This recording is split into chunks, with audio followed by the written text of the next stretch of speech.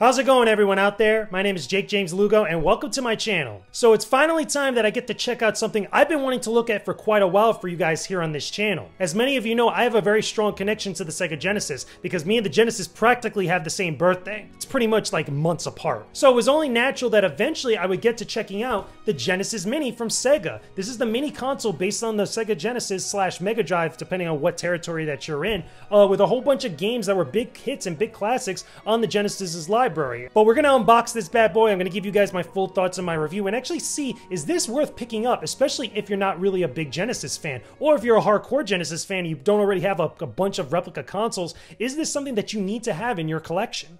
Okay, people, so here is the SEGA Genesis Mini from SEGA, the 16-bit mini version of the console, or again, just mini version of the 16-bit console, I should say. Very cool packaging, very retro-inspired, you know, very inspired by the classic box. As someone that grew up around the time when this was still a thing, especially as popular as it was for the 16-bit era of console gaming, this really takes me back. Again, they even got some of the official old SEGA logos, you know, obviously the grid looking behind it, was it Sonic being on the package. Now, the one that I had personally was the Altered Beast release version, the one that came packed in with Altered Beast. This one is, I guess, is based more on Sonic the Hedgehog, which came out a couple years later. But let's open up this bad boy. Let's see how it is inside. Take a look at the hardware, of course, and see what exactly it's like. Now, I did use this when I was at E3. When I actually went to E3 this year, I got to play it before the console came out. So here we go. I'm pulling out the controllers, which seems pretty cool. There's a lot of stuff in here, as you guys can see. It's even got that like cardboard look to it on the inside. You got all the cables and everything. There's a bunch of different stuff, as you guys can tell. I believe this is the console itself. Yep. Okay. So, but let's open it up here. This is the console. Okay, this is the right spot to open it, and here we go. And boom, there's our Genesis Mini, 16-bit high definition graphics. All that good stuff that you want to have in your video games. But there we go. Move this plastic here. Put it to the side. Move that there. I'm going to keep that for its box. But there you go. That's the Genesis Mini. It feels good. Very light. Feels very good as far as the clickiness. The button here to press. Now, funny enough, this button here for the reset on the original console like I have. This is based on the Gen 1 model of the Genesis, by the way. This right here wasn't clicky like that in the original model. And here, this, I'm guessing, again, there's no like actual headphone jack in it. I guess this is just here for show. But from what I can tell, we got USB ports, we have HDMI out, we have the actual AC in. There's no headphone jack. I wish it did come with a headphone jack. That'd actually be kind of cool, because this right here was the headphone jack on the original console. And right here is also, yeah, it's just phones right there. You can probably see it's very light on the camera. But that's where you put the headphone jack. But anyway, like I was saying, this reset button was wasn't clicky on the original one. It was actually just soft press that you could do that to actually reset your game. So that's the console itself. That's the actual console unit. Let's take a look at some of this other stuff. Okay, we got the HDMI cable. We got USB cables, okay, for the charger, as well as, I'm pretty sure, for the controllers. But the controllers have their own cables, which are based on USB here. You know, they're not the original inputs for the original controllers. But here you go. Original 3-button SEGA Genesis controller, based on the original launch model. Feels very good. Again, this takes me back. Again, the controllers had this very like boomerang-esque or crescent moon design to it. Feels very similar to the original buttons. You know, as someone that grew up with that, obviously there's some differences, but feels very good overall. AC adapter, of course. Going to open up the other controller just again to see if it's all good. Now, like I mentioned before, these controllers don't have the original input for the SEGA Genesis, especially, you know, the Model 1 or any of the models of SEGA Genesis. These all are based on USB, and you could probably plug these into your PC as well to use them. But one thing that is cool I can notice, probably a little hard to see on the camera, that has the little SEGA little icon there, the SEGA text, which on the original controllers that had the original Genesis input, that was the exact same thing, but instead of it being the long way like this up and down, it was actually to the side with the input. So again, same thing, feels very good overall.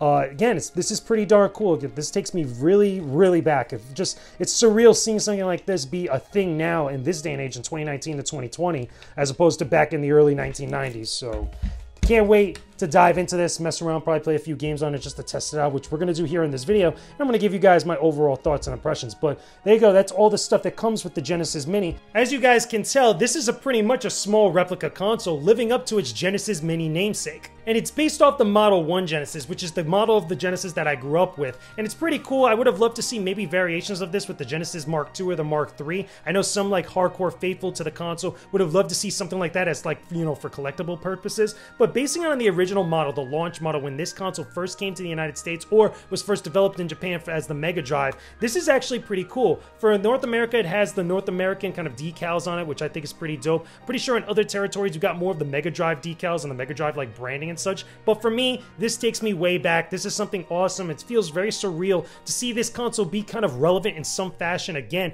now in this day and age compared to like, you know, the early to mid 90s. So this is very cool for someone like me. Now, besides marveling at the hardware, let's actually check out some Genesis games. Let's actually check out to see if the software really lives up to the namesake and the legacy of the SEGA Genesis. Okay, so speaking on all of these games here included with the Genesis Mini, it's a solid collection overall, but don't get me wrong, there's a couple that I would have switched out for far better choices to be included in this collection.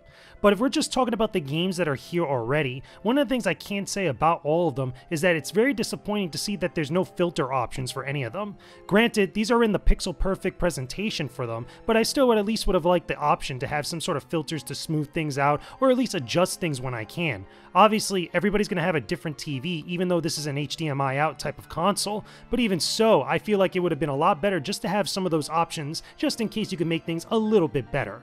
Now on to the games themselves, I am pretty happy to see classics like Sonic the Hedgehog 1 and 2, obviously Ghouls and Ghosts, Altered Beast, Beyond Oasis, and many others included here. There's some pretty cool ones that I was very happy to see get some love, including Vector Man, Virtua Fighter 2, and a couple others. But obviously, like I mentioned before, there's a bunch of games on here I would have switched out for far better choices, including some of the games that I feel like a lot of the genres weren't really represented that much. There is an overabundance of platforming games on here. It feels like that's the majority of the library that's included with the Genesis Mini, and it's understandable because platformers were a big part of the 16-bit era of consoles, both on the SEGA Genesis and on the Super Nintendo.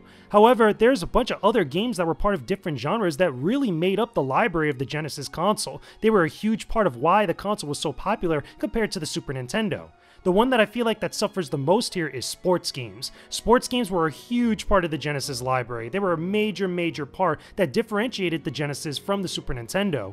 And the only real sports game we get here is a racing game, which is Road Rash 2. There's nothing inherently wrong with the game, it's pretty much exactly as you remember, but I would have loved to see some other sports games get some shine here, including maybe a football game, a baseball game, any sort of other game, including maybe a basketball game like NBA Jam or something. Something that would have at least, you know, put a little bit more spice into the library of games that's included with the Genesis Mini. It feels like that's the only game representing that particular genre, and it feels like, you know, there was probably some licensing issues or anything else that really prevented them from getting other games that were huge hits with the Genesis. The same could also be said for the fighting game genre, even though we already have games like Street Fighter and Virtua Fighter 2 included here. But where is Mortal Kombat? That feels like that's a huge omission from the Genesis library, especially with it being such a big hit compared to the Super Nintendo version. That's history right there that's being completely overlooked.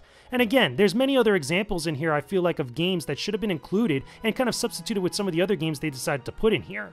I should also mention that besides the main games that we have here, there are two bonus games that were never released here in the United States or never came to the Genesis console proper. That includes Darius and Tetris. They're pretty interesting to include in here, however, they're not really the main reason why you're going to want to pick up this console, and I don't feel like they add a lot of value to the total package. Most of the people that are going to be picking up the Genesis Mini are going to be playing it for the nostalgia reasons, not necessarily because there was an unreleased game on here. And the funny thing is, these unreleased games aren't all that great.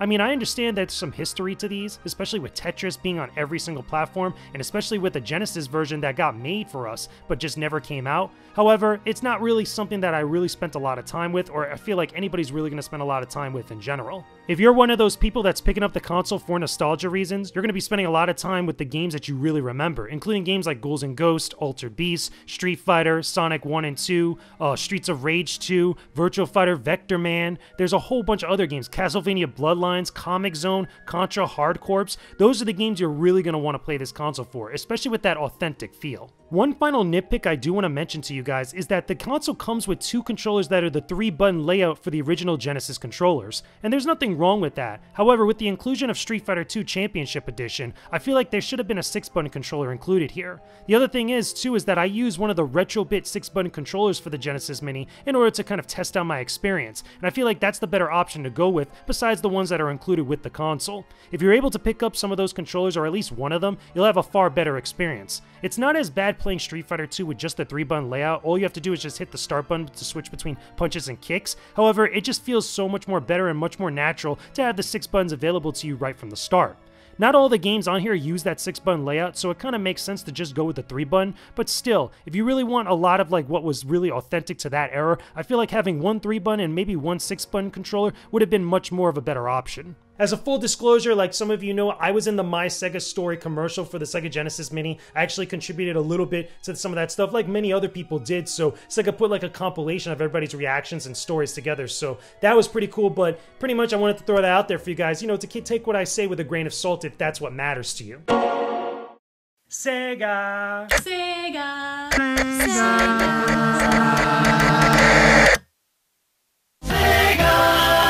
So there you go, guys. Those are my overall thoughts about the Sega Genesis Mini. I think it's kind of cool. I think it's interesting for someone like me who has, you know, pretty much a strong nostalgic connection to the Sega Genesis from my memories of my childhood back then. But even if you're someone that isn't really a big Genesis fan, if you probably didn't grow up with the console, this is like a neat little kind of a collectible or something, a little bit of like a luxury to have, especially if you're into classic or retro games. But overall, those are my thoughts about the Genesis Mini. Let me know what you guys think about it down below in the comments section. Tell me, did you grow up with the Sega Genesis? Are you fascinated by the Genesis like library of games? Are you a big Super Nintendo fan and pretty much Genesis doesn't do what Nintendo does, or whatever you want to say out there? Put all that stuff down below in the comments section. Thanks for watching this video, everyone. Make sure you guys check out some of these other videos in the boxes after the credits, and don't forget to visit my Patreon page via the annotations for more exclusive content. And don't forget to subscribe to the channel as well. Peace out, and stay epic, everybody.